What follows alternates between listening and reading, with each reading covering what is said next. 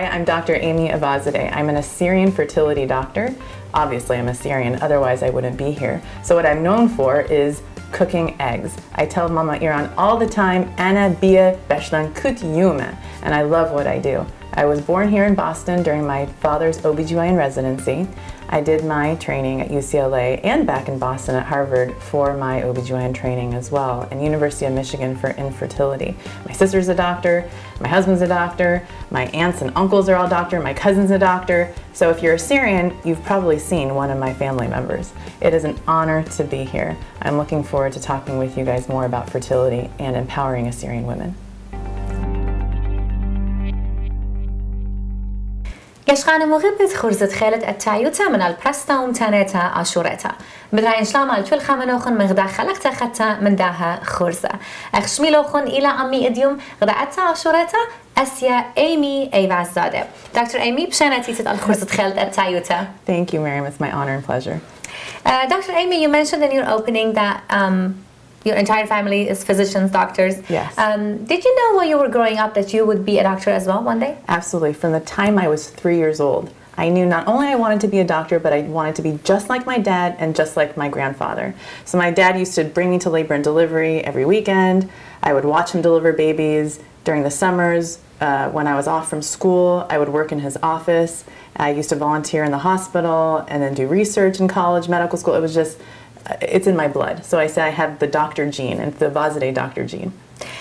When I called you the first time you spoke on the phone, I didn't know who you were. I knew you were Assyrian, a fertility specialist, and you mentioned about that you are the granddaughter of Dr. Johnny Eyvazzadeh, and I knew instantly who you were because we all know him. Right. How did he inspire you while you were growing up? He is one of those people where patients would literally walk 2,000 miles to see him, and he would have patients seated, lined up. I mean, I don't even know if it was, half a mile, just so that they could see and get treated by him. And he never said no to anybody. Anyone who wanted care, he would say yes to, even if they didn't have the ability to pay. So I obviously learned from him and have a lot of that spirit inside of me. And I also traveled to Iran when I was in medical school and worked with him and operated side by side with him. And that was one of the most incredible experiences of my life.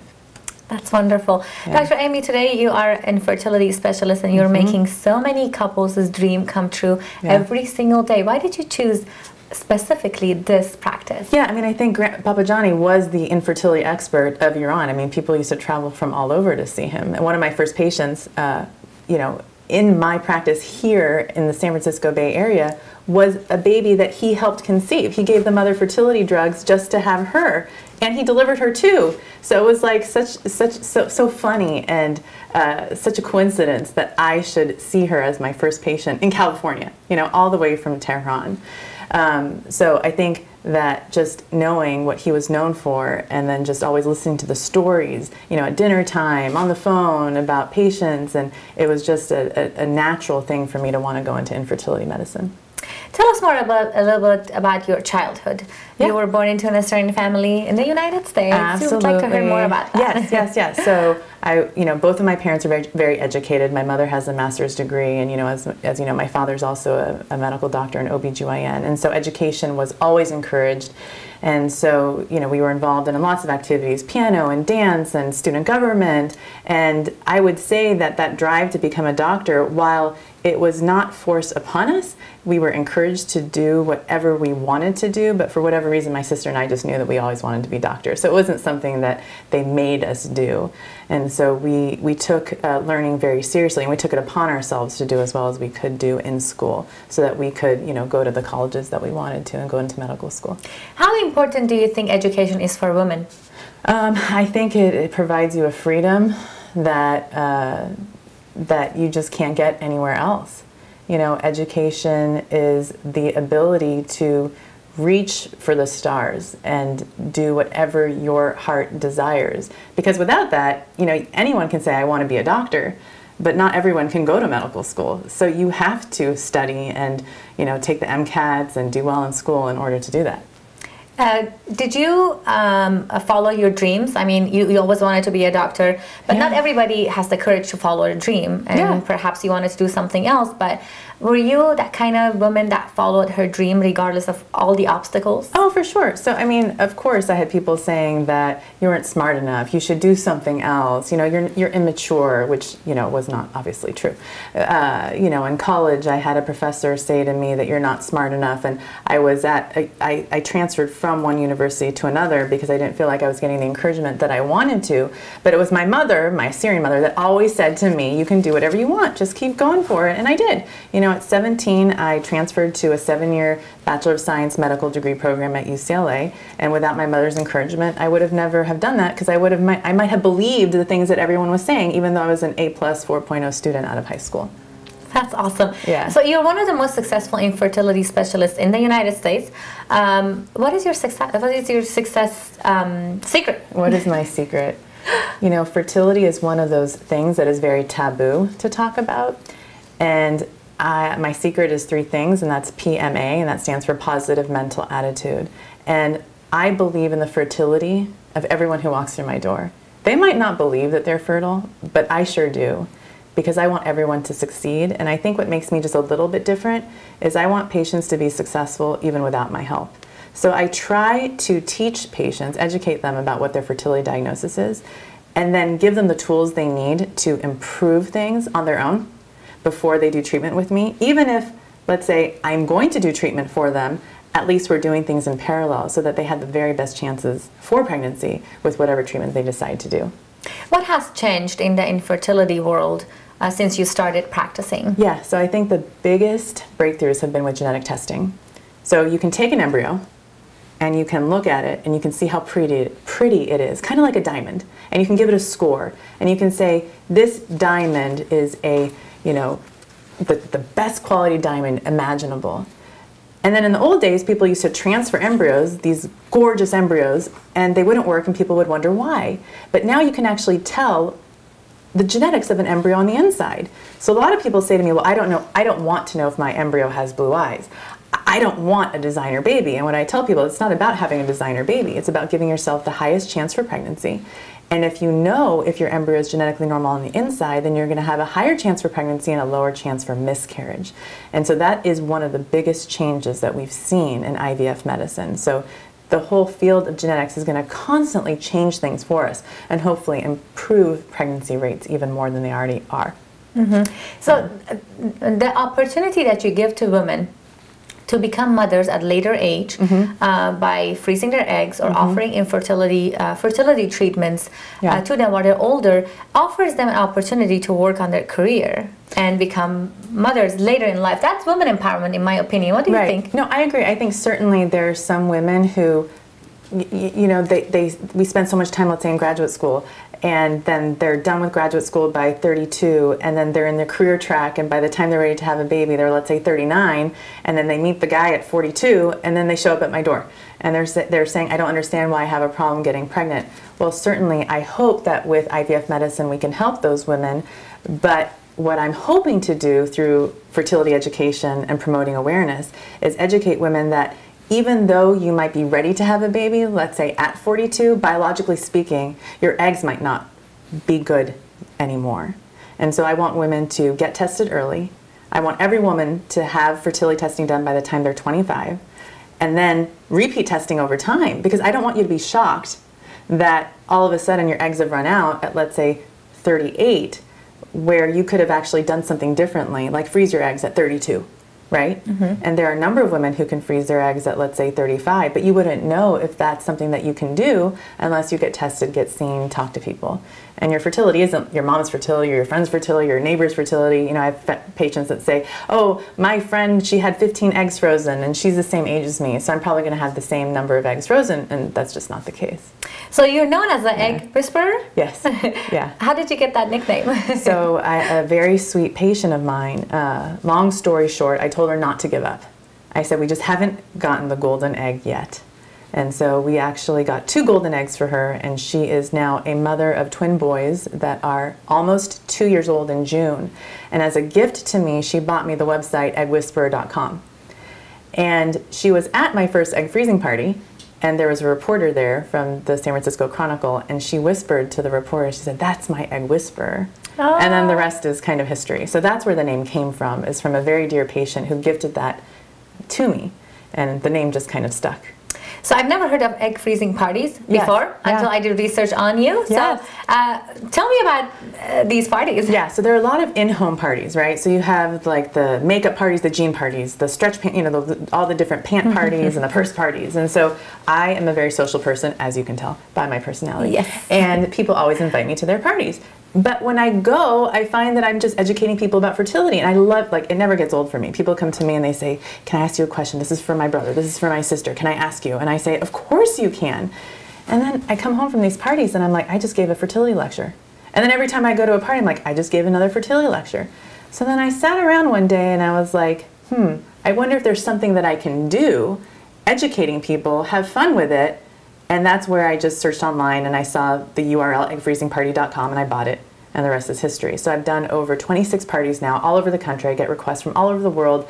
I've had crews fly in from Japan, China, Holland, Denmark, Germany, Spain, just to name a few countries, Australia, just Canada, to talk about egg freezing. And I'm not freezing eggs every day. Egg freezing party isn't about trying to get women to freeze eggs. It's working. It's getting people's attention.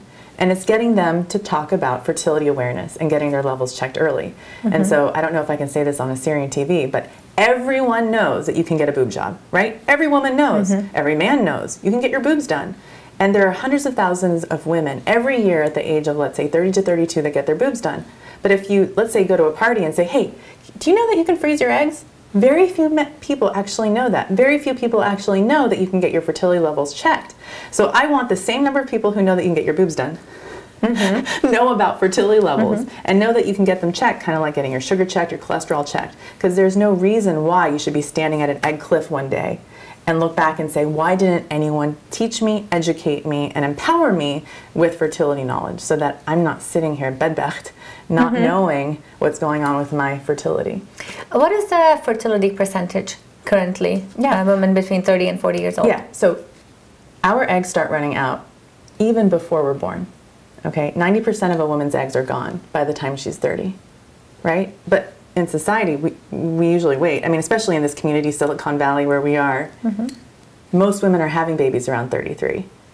So there's going to be a number of them whose eggs are not as viable.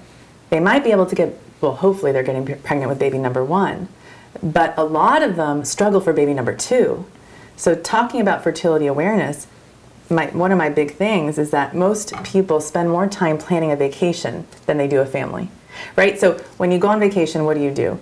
You research the diseases that are there, you get the vaccines that you need, you shop for all the things that you get, the books that you need to read, but we don't do that. If people spend, let's say, 5% of that energy on planning a family, get their fertility levels checked, then you kind of can then plan your family and the family size that you want. Because I have a lot of patients who had baby number 1 and then are struggling for baby number 2, and they're saying to me, I wish someone had taught me, I wish someone had told me about this stuff so that I don't have to, go through IVF cycle after IVF cycle. How do you bring the news to a couple that absolutely cannot have kids? So what I tell people, I say, look, I'm not a god, I'm not a fertility god, and I want everyone to get pregnant the way they originally envisioned, right? So when you get married, you don't stand at the altar and say, till death do us part, and I can't wait to meet Dr. Aimee, right? I mean, everyone wants to get pregnant with their own eggs and their own sperm, but certainly there are people that I cannot help with their own DNA.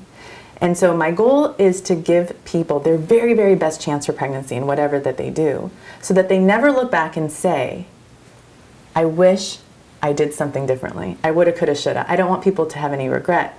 I want people to say, I did everything I could to give myself the best chance, and then this is the best, this is what God basically intended for me. Whether it's adoption, embryo adoption, egg donation, sperm donation, there's so many different ways of being a parent. And those things aren't failure. One of my big things is adoption is not failure. Adoption is another opportunity and a way to start and have a beautiful family. Some people believe that all these opportunities that we have currently to get pregnant, to become parents, interfere with God's work. What is your opinion? I say, I do God's work every day. I say, welcome to God's house. I mean, literally, I went to Beth Israel was God's house. That's where I trained. And I literally say that. I say, when patients say things like that to me, like, I'm Christian, I can't do that. You know, I can't do this treatment. I say, why do you think that? You know, if you had a heart attack, do you say, I'm Christian, I can't get my heart fixed? Well, it's the same thing. If your uterus is hurting, being Christian has nothing to do with getting your uterus fixed. If your ovaries are hurting, you see where I'm going with that? Absolutely. And so there, for some reason, when you bring God into it, God's will is for us to be happy. We're on this earth to love and share love, and there's no greater love than a love for a child. So God wants us to experience that. God wants us to get treatment. And so if I have a patient that's hesitant, I say, you know what, let me call your priest. I've had so many talks with priests and pastors, and the patients, they love that. They say, really? I say, yes. And then they say, yeah, oh, you're right. My priest actually said, and he blessed us, and he said, yes, you can do treatment with Dr. Aimee. So I think people have this bias that for some reason God doesn't want them or God is punishing them for something. And I say, no, it's quite the opposite. Wonderful. How does a day look like in your life, Dr. Aimee? Oh, very busy. So we have a 9-month-old baby right now. So in between like bottle feedings, diaper changings, all night long, wake up early in the morning, like 5:30, and then get the kids ready for school. So we have 2 older boys and a almost, well, she just turned 4-year-old girl. So we get them ready for school. I usually run to surgery, and my husband helps out a lot because his schedule is just a little bit different as an ER doctor. And then I do surgeries, usually really early in the morning, see a number of patients in the office. I can then go back for a number of surgeries. I just did a procedure right before coming over here, and then I see more patients in the office. And then, like for example, today, then I'll go to swim team from here. Mm-hmm. How do you balance your busy job with having 4 kids? It's a team. So I have an incredible husband. I adore him. My happiness is his happiness, and he knows how much I love what I do. And so people ask me this question often, and one thing that he does is he says to me, what can I do for you? What can I do for you? What can I do to help? Literally. So I don't feel like I have to be like, honey, will you do this? Honey, will you do this? I don't do that. I'm not one of those people, because he's always asking me, what can I do to help? Dinner's always ready. The groceries are done. It's not because he's not busy. He is. But his 100% is a little bit different than what I bring to the family. That is awesome. Yeah. So how are you teaching your kids about becoming good people?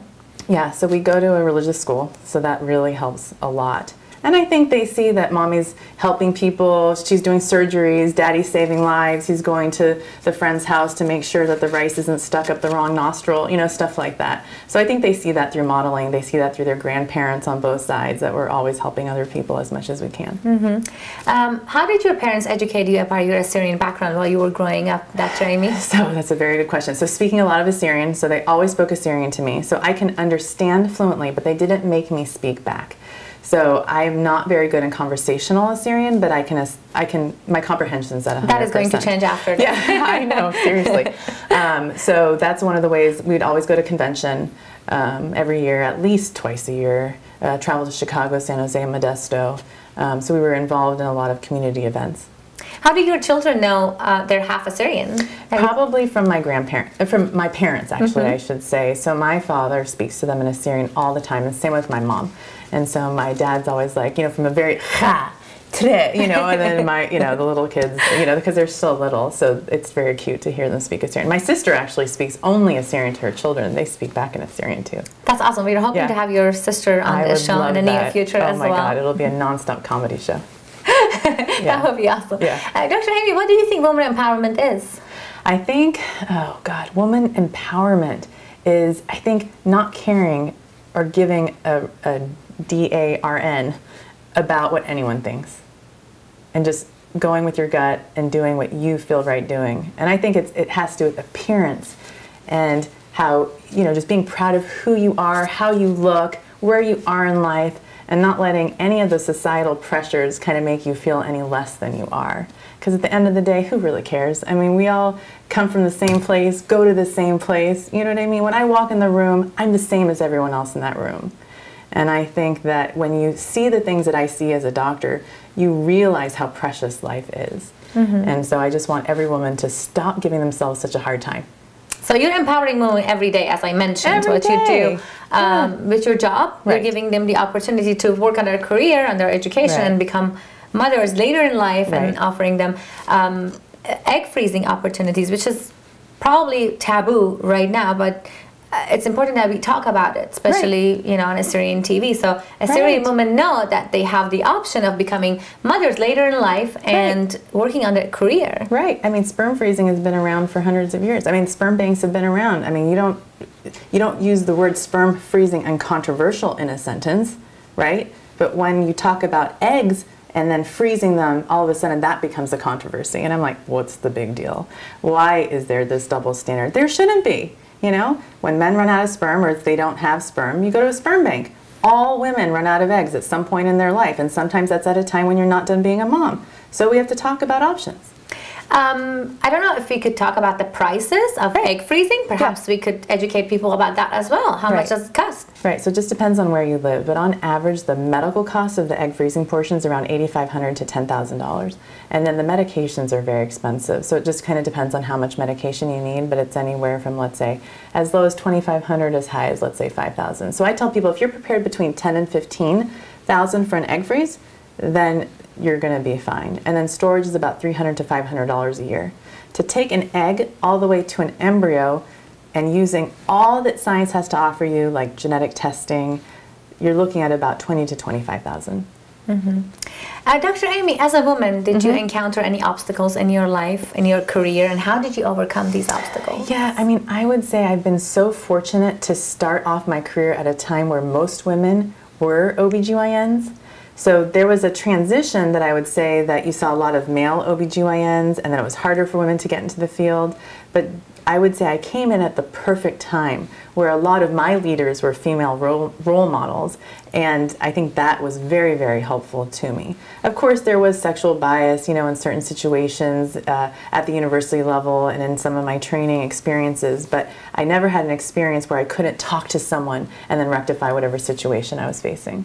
Speaking of role models, who is your role model on a daily basis? On a daily basis, I would say probably my mom.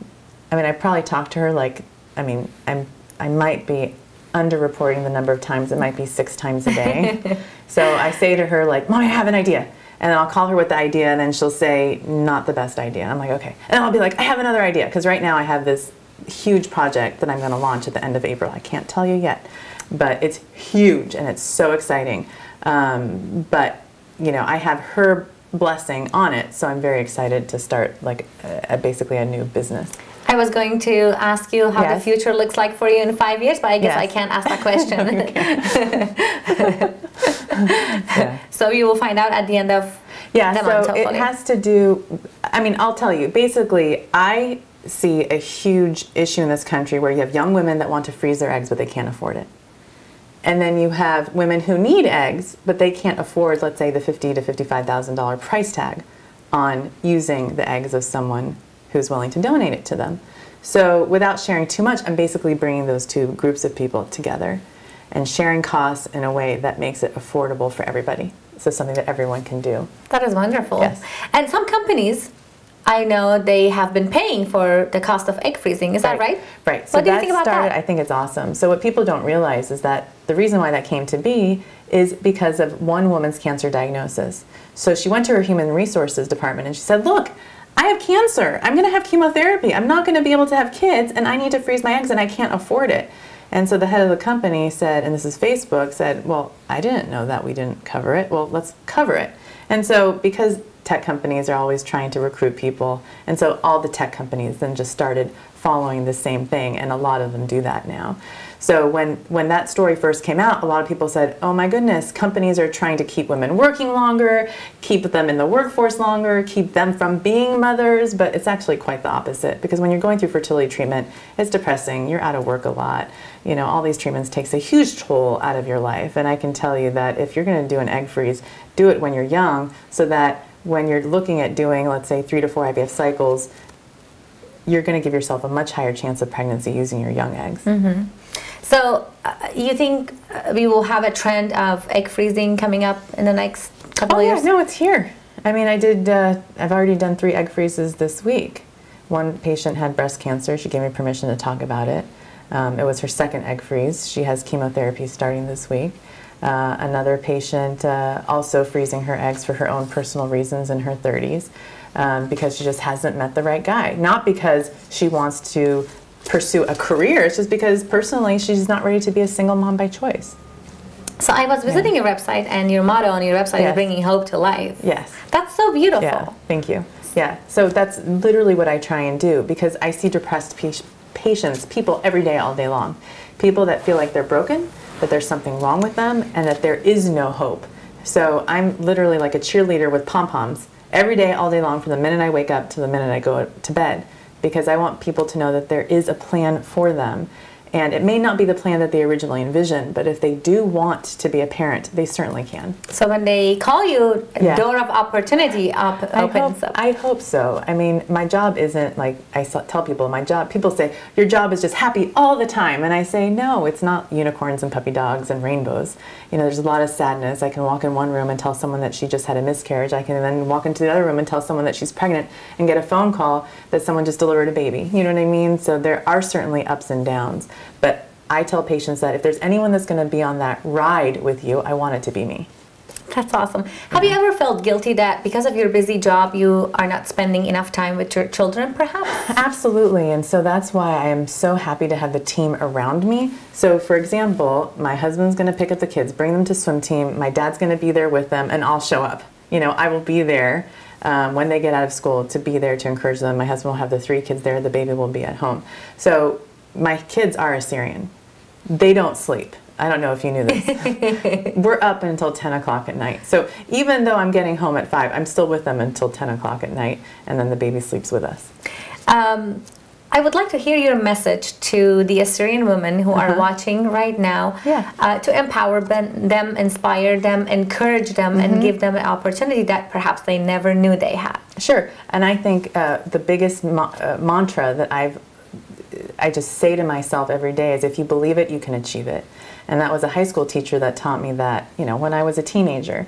And so that has stuck with me to this day. So I tell my patients that. And then the other thing is the waiting when you're, let's say, wanting to get into medical school or wanting to get pregnant. The wait is the hardest thing. It was the hardest thing for me. I knew when I was 3 years old that I wanted to be a doctor. Imagine 3 years old, I was done with my training at 32. Undergrad, medical school, residency, fellowship. I even did an MPH at 32 years old. I mean, that wait it's very difficult. So what I tell people, to encourage them, I say, to make the wait less overwhelming is, if you take care of today, tomorrow will take care of itself. So just focus on the moment, focus on the day, wake up each morning as if you're getting ready for the best party of your life. Literally, that's why I wear the most obnoxious pink lipstick every single day. Because no matter how I'm feeling on the inside, no matter how tired I am, as long as I have glossy pink lipstick, I feel happy. That makes me feel happy. And I know that if I do my best today, and I do what I need to take care of today, tomorrow I will just be one step closer to what I want. Thank you, Dr. Aimee, for your empowering, inspiring story, and to make time in your busy schedule to be here today. Actually, I would like to thank your parents for opening their house for us to come here with the ANB team and share your story with the entire Assyrian National Broadcasting viewers. Oh, thank you, Maryam. Thank you. So you've determined you need to see a fertility doctor. Well, I happen to have fertility expert here with me right now, Dr. Aimee. Hi, Dr. Aimee. Hi, Vicki.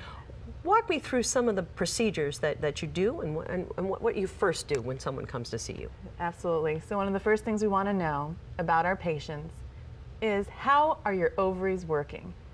What are your eggs like? And so there's a blood test that we can do, and that's called FSH hormone testing, or follicle stimulating hormone. And we like to get that test in the beginning part of someone's menstrual cycle, and that really helps us tell what someone's biological clock is ticking at. Yeah, we always hear that it's ticking. Are some people's ovaries actually older than their physical age? That is true. About 10% of women in their 30s actually have ovaries that think that they're in their 40s.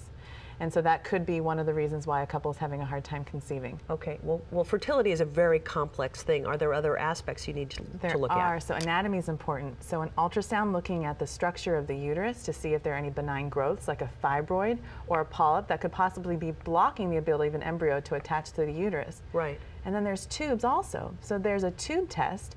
It's also known as a dye test. The technical term is hysterosalpingogram, and that allows us to tell if someone's fallopian tubes are open. Okay, and you also test for the male to see what's going on there? So we like men to have a semen analysis performed so that we can look at how the sperm is moving, the count, the shape. All of those things are very important when it comes to trying to get pregnant. All right, well, Dr. Aimee is offering a complimentary phone consultation. To find out more, if you'd like to know more, you can contact her at her office, and that phone number is 925-277-0600, or you can actually find her online at draimee.org. Thanks very much, Dr. Aimee.